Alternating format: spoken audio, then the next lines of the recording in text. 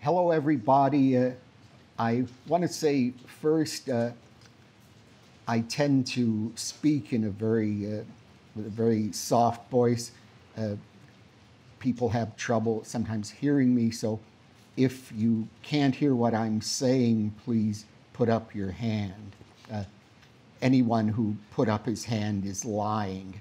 Uh, I have today to talk to you about the philosophical aspects of praxeology.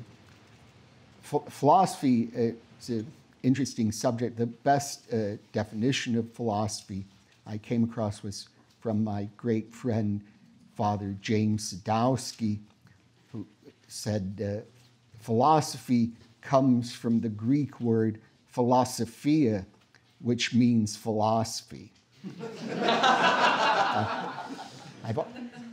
But I think I'm very fortunate today to be able to talk to you today about some of the important ideas of Ludwig von Mises and Murray Rothbard.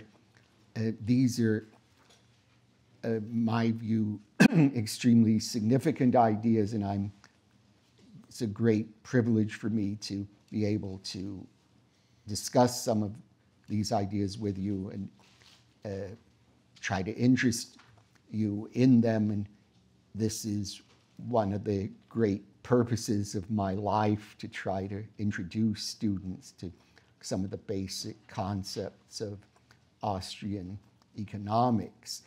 I should say I usually get all these slides mixed up. I hope I don't. That doesn't happen this time. You will have already noticed from your reading and your listening to the lectures by Professor Salerno and Professor Herbener that Austrian economics uses a different method from mainstream or neoclassical economics.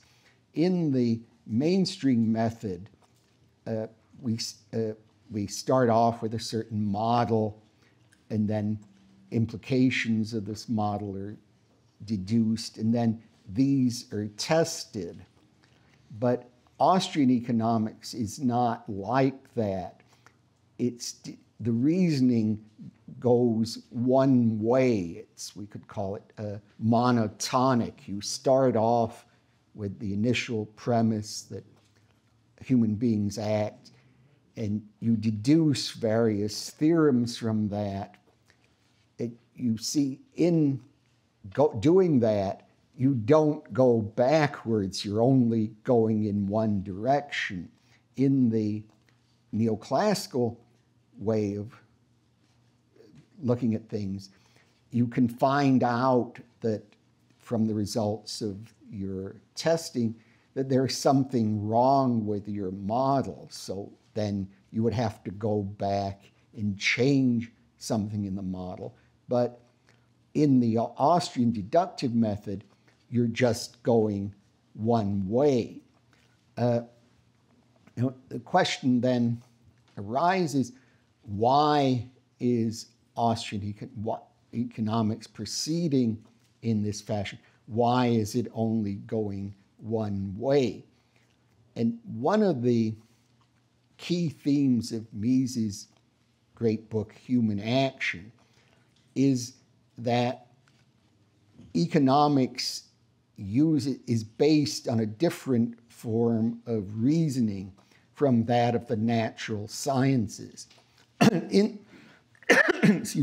the natural sciences, we're proceeding from sense observation of external objects.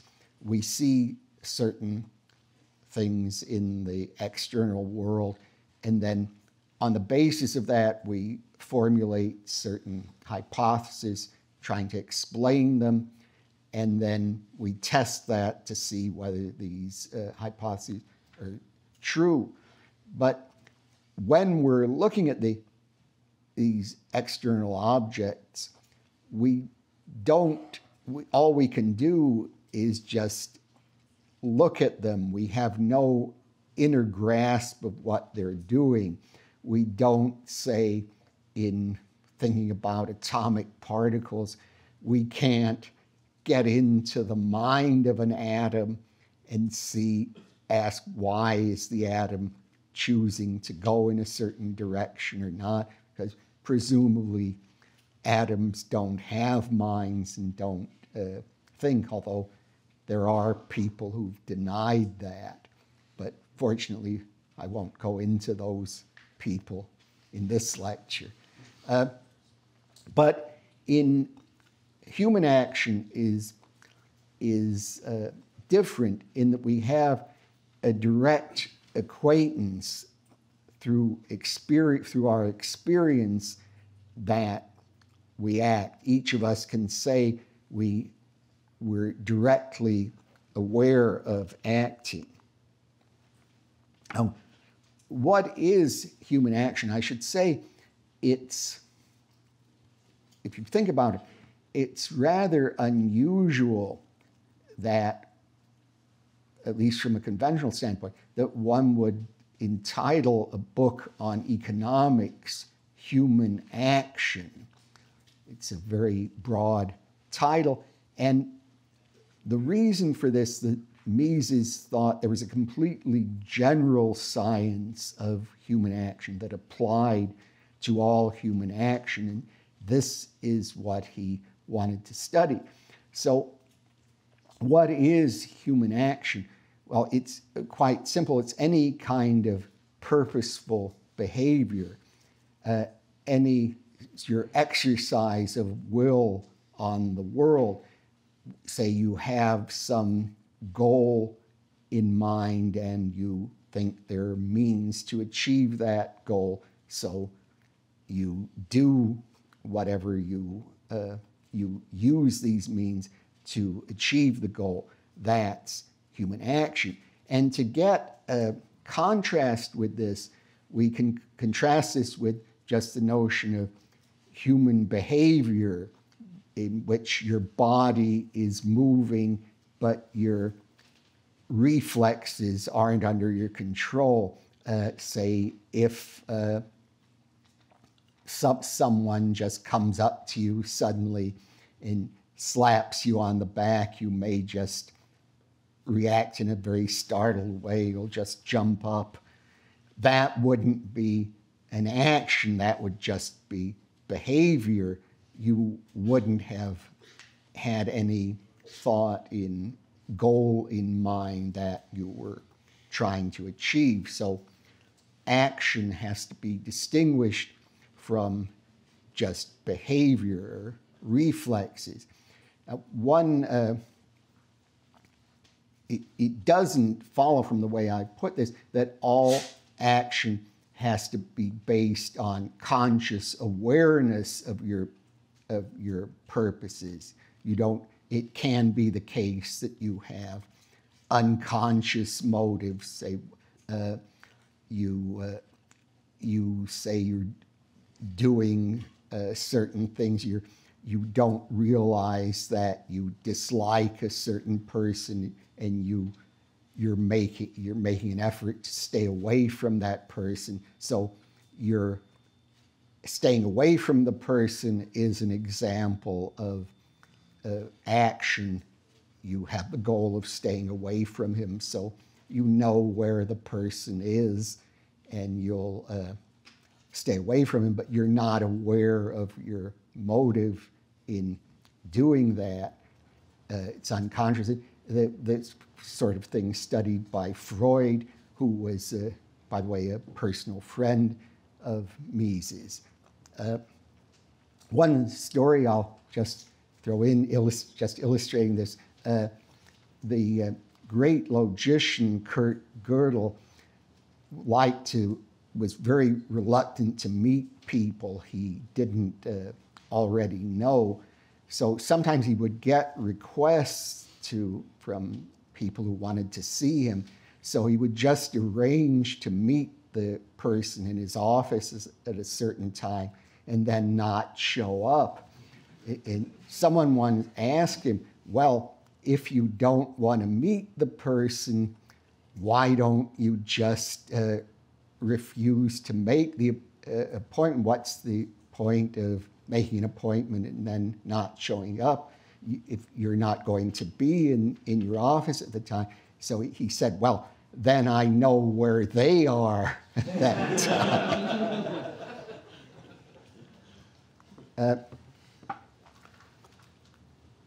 One point at which Mises takes a rather different standpoint from many people who've written about action is as I mentioned, when you act, you have a goal in mind and you think that there are certain means that will enable you to attain that goal.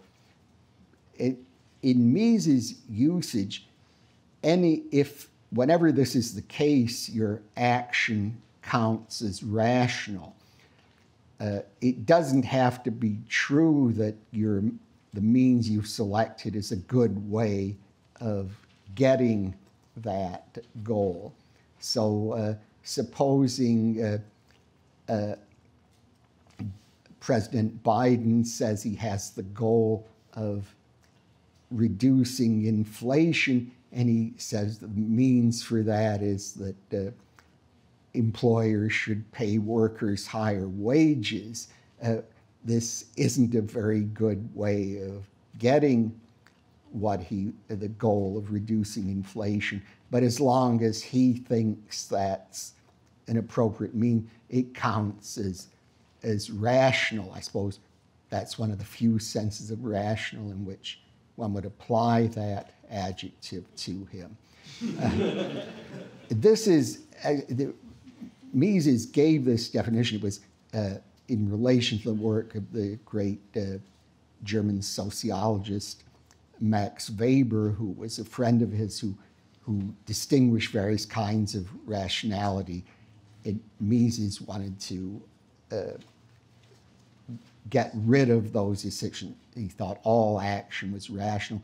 Murray Rothbard doesn't characterize that action in that. He doesn't say all action is rational. He doesn't use that category in praxeology, really. So that's a bit of a difference between the two of them. Now, economics or praxeology in the sense that Mises and Rothbard use the term is, as I say, a science of human action. I should say just one point of terminology that sometimes the term praxeology means the science of human action, just the body of knowledge that constitutes the science of action. And this was the way Mises used the word, but it's also sometimes used to mean the distinctive deductive method used in economics.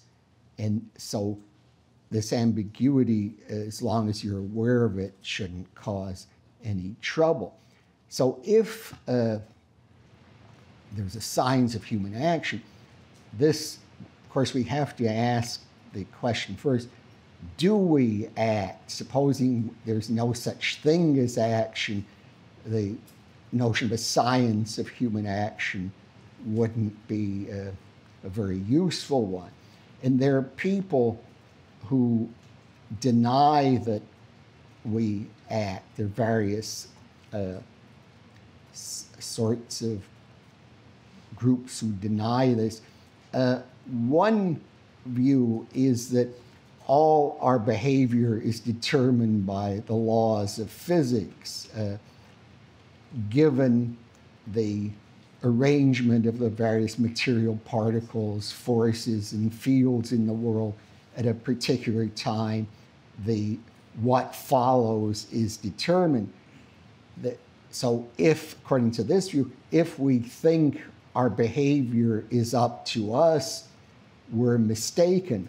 All that happens is there are certain material particles at one time causing other material particles at the later time, and there's know if we think that we're influencing how these particles will react. We're not. Everything is going on at this physical level.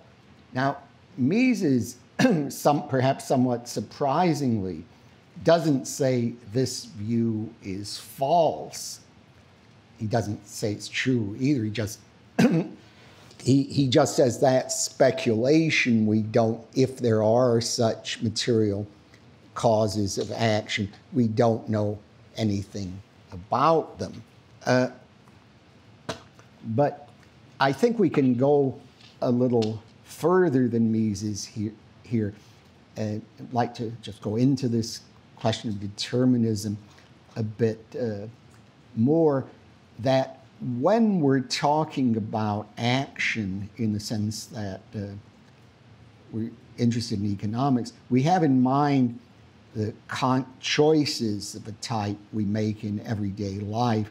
For example, each of you decided to come to the Mises University. There are various other activities you might have done instead, but you decided to do this.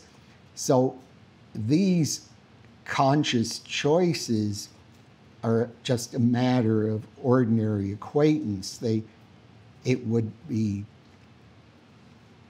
very odd to deny that there is any such process going on in our mind. So we're not, in saying that we make choices of that kind, entering into any speculations on what's going on at the level of physical particles. We're not making any kind of judgment about that, except that if there were a view that denied that we make such choices, that would be something to be rejected. It's obvious that we do. So we're not also saying that there are no causes for the choices, say at some psychological level or some other level.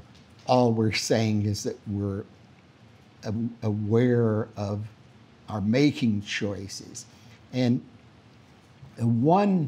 so any view that's inconsistent with our direct acquaintance of action in our consciousness is to be rejected. A similar view I mentioned when I talked about the differences between human action and behavior. There was a school of psychology that was very influential in the first part of the 20th century. It still has some adherents today, called behaviorism, which said that there aren't any actions at all. All there is behavior. And if that was the case, then we could see this view couldn't be correct, because the behaviorist has the view there's no such thing as action in the sense of conscious purpose. It's just behavior. But in saying that, he's talking about the notion of conscious choice, action. So he presumably has the concept of action. But if there were just behavior, there's no such thing as action, there wouldn't be such concepts either. So his view is really self-refuting. So what the behaviorists were trying to do was to say, well, if you talk about what's going on inside our mind, this is an unscientific view. Science is based on external observation only. Of course, observations also are, to make an observation, we have to record the observation based on our conscious awareness of things. So the view is self-refuting on that score as well. So as I say, the behaviorist wants to say everything is based on external observation. You'll recall the story which I told to Friedrich Hayek in 1969 of the two behaviorists who met each other in the street. One said to the other, "You're fine, how am I?" I'm glad to tell you that Hayek thought that joke was funny. So if we think of something as a means to an end, we think it can bring about the end. If, say, whatever you want to choose something and you think the means will enable you to achieve this. So the notion of causality and action go together. This was one of the key points of Mises, that the notion of cause comes from our acquaintance with human action. And his friend, lifelong friend, Hans Kelsen, who sometimes had very different views from Mises about all sorts of things, also held this view. So if you look at Hans Kelsen's book, Society and Nature, it's very good to look at if you want an understanding of causality like that of Mises. Now, one question that sometimes comes up when we're talking about action in a science based on human action is people sometimes ask, they'll say, well, I understand my own actions, but how do I know that other people act? Maybe everybody else is just, for all I can see is their external behavior. Maybe for all I know, everyone except me is some sort of robot acting mechanically. How do I know that other minds exist? One of the philosophers at UCLA, Richard Yost, when he was asked, do you think there are other minds? His answer was, not very many of them.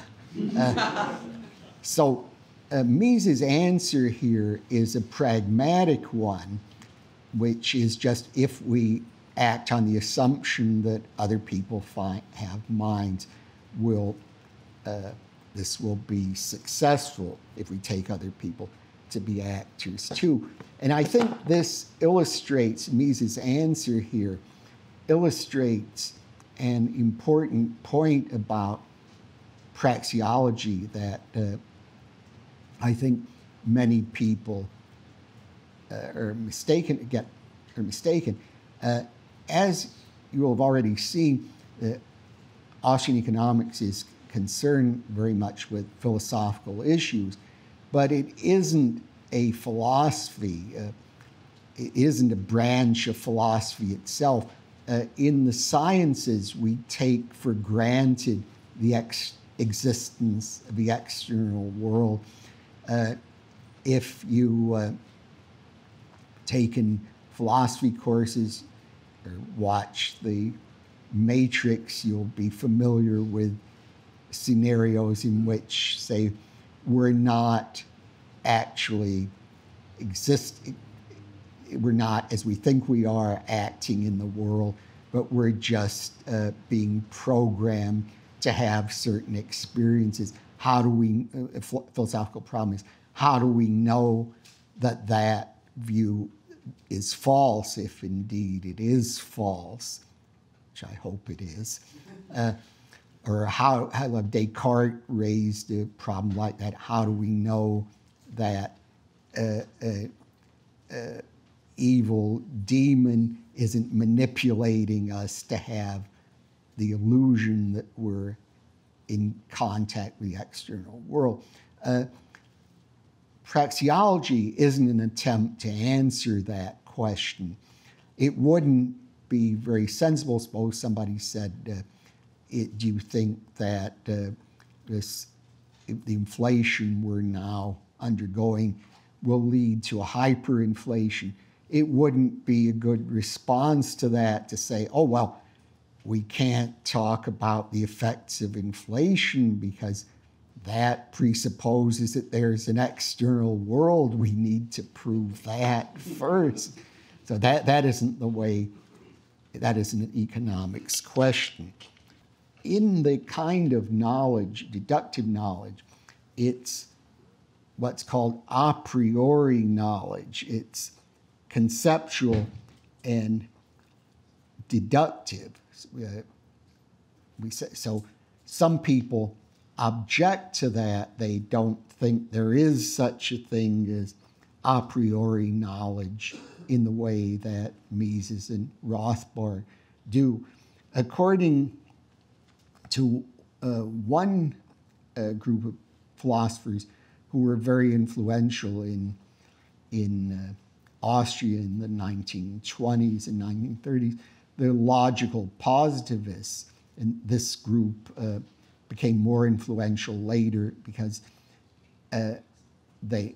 most of the people in the group had to leave Austria when the Nazis took over in 1938, and many of them wound up in the United States and other countries, so they became very influential in American philosophy. So according to them, the only a priori knowledge we have is what they call analytic statement. So an analytic statement is either a definition or part of a definition or a law of logic. For example, suppose I say all bachelors are male. So that's true because of a definition of bachelor of an unmarried male, at least an unmarried male above a certain age. So it's true you don't need to test that out, but from any kind of experience, but it isn't really telling you anything about the world. It's just a matter of how we use the concept. So according to the logical positivists, all Mises' project of signs of human action really would just consist of tautologies if it's based on a priori knowledge. It couldn't be really giving us any knowledge about the world. Now, Mises' response to this was that you could say the same thing about mathematics as well, but clearly mathematics gives us knowledge, or at least certainly the theorems of mathematics are very surprising to people. They're not just empty definitions. I should say the logical positivists did accept, or at least many of them did accept that consequence. They thought that math consists of tautologies also. So Mises rejected the basic point the logical positivists were making, that analytic statements, or I said a priori knowledge, just consists of conventional uses of definitions. Mises' view was that there are certain concepts that we need to think about the world. We wouldn't be able to understand experience without using these concepts. For example, supposing I didn't have the concept of action, I wouldn't be able to make sense of what was going on in the world. I would see various objects moving in certain ways. I'd see sounds, I'd hear sounds coming out of people's mouths. But if I didn't have the notion of action, I wouldn't be able to understand what was going on. So in Mises' view, we need these concepts in order to understand what's going on in the world. Now, one argument that we could use here is one supposing somebody denies that there's such a thing as action. Somebody, say the logical positivist, says, well, this is just an, if you say you're just choosing to define a notion of action in a certain way, but it isn't really telling us anything. So supposing somebody says, well, there's no such concept, then Mises' response was, one response that could be given is that the person who's saying that is acting. If someone says, I'm not acting, that is an action.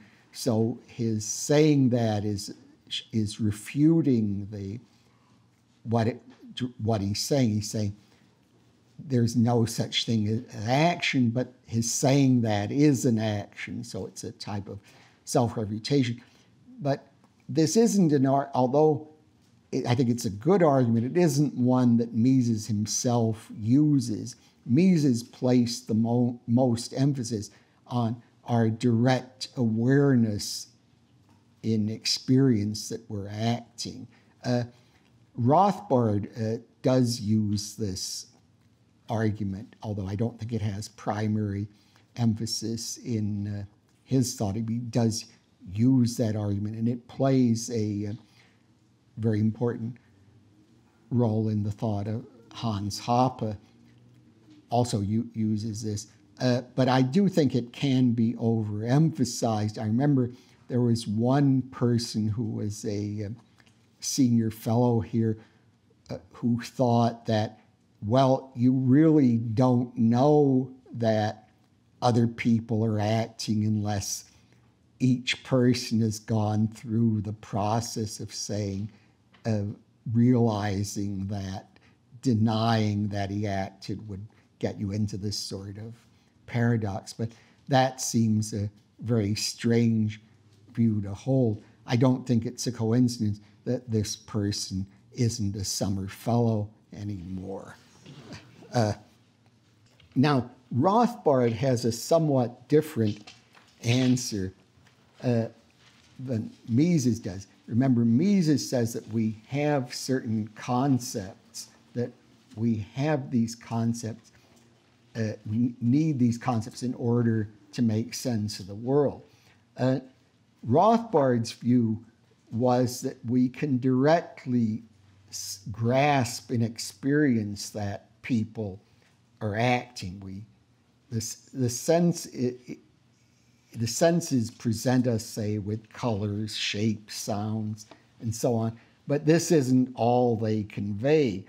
The mind abstracts from what the senses present. For example, we see various colors and shapes, and we can grasp that a color is not the same thing as a shape. So we can get certain concepts from experience. And in Rothbard's view, our minds can grasp that there are substances that have essential properties. So in Rothbard's view, we can directly see that human beings are acting. So as Rothbard views it, somewhat different from Mises. Mises' view is that we have certain concepts. We need these concepts to make sense of the world. So the concepts are somewhat like a grid that we impose on whatever's out there. This is a view, rather Kantian view. Mises was very influenced by Immanuel Kant, who was memorably referred to by Ayn Rand as the machine gunner of the mind. Rothbard's view is different from that Rothbard said, no, we directly grasp the essences of things in action. So we're in grasping action, we're seeing the world as it is. So in this, Rothbard, you see, is like the empiricists, like the positivists in this way, that he takes our knowledge to start with what's given to the senses, but he disagrees that everything in the world is contingent. That's, say, according to the positivists, whatever happens might have happened in a different way. There's no such thing as necessity in the world. And you remember, why did they think that? Because they thought all necessity is just based on analytic statements. The only a priori knowledge is analytic, and analytic judgments or statements are just conventions, the way we decide to use words. So Rothbard didn't agree with this. He said, if there are substances that we can directly know, we grasp from it by abstraction, we see that they have essential properties, so we can directly understand the necessity of action just from our direct acquaintance with the world. So in Rothbard's view, if it's necessary truth that human beings act, we can say this is an a priori truth. It's a priori, not in the sense we can know it apart from experience, but it's just one a priori in the sense it doesn't require further testing or any kind of test to know that it's true. So since it's about the world, it's a synthetic a priori truth. Synthetic means whatever isn't analytic. So it's synthetic, it's about the world, but it's a priori true for Rothbard. So he can say the truths of praxeology are a priori true, even though he's using a priori in a somewhat different way from the way Mises used it. Now, one feature of praxeology is very different from mainstream economics, is that it's conducted in ordinary language. You don't get a lot of complicated mathematical formulas if you read Human Action or Man, Economy, and State. You don't really get any simple, well, you do get a few simple mathematical remarks in Man, Economy, and State, but you really don't get very many of them. And according to Rothbard, it wouldn't be an advantage, as some people propose doing, to formalize praxeology using mathematical logic. Why not? The answer to this is in praxeology, again, we're starting from the notion that human beings act. So we need to understand every step of the argument. We need to see how various theorems follow from the concept of action or the action axiom. So if we have a formal mathematical logic, that isn't the case. Once we've put all the terms, we've assigned meaning to the various symbols we're using, the rest of the deduction follows by a purely mechanical process, an algorithmic process. So we don't understand each step in itself. We're just interested in the starting axioms and the conclusion. And in praxeology, we want to know what's going on at each step. This is in the term used by Kant, what's called an ostensive proof. So this is a different sort of proof from that used in neoclassical economics. Now, one last point I think I'll give is called methodological individualism. And this is, I mentioned the action axiom, human beings act. So one view that Mises and Rothbard held, that if we think about the notion of action, we can see excuse me, that only individuals act. If we say that collectives act, such as nations or social classes, this happens only through the action of individuals. So it isn't that there's no such thing as nations or collectivities, where their actions take place only through individuals. So I think I see it's, fortunately for the audience, we're out of time now, so I think we'll adjourn for lunch now, so thanks very much.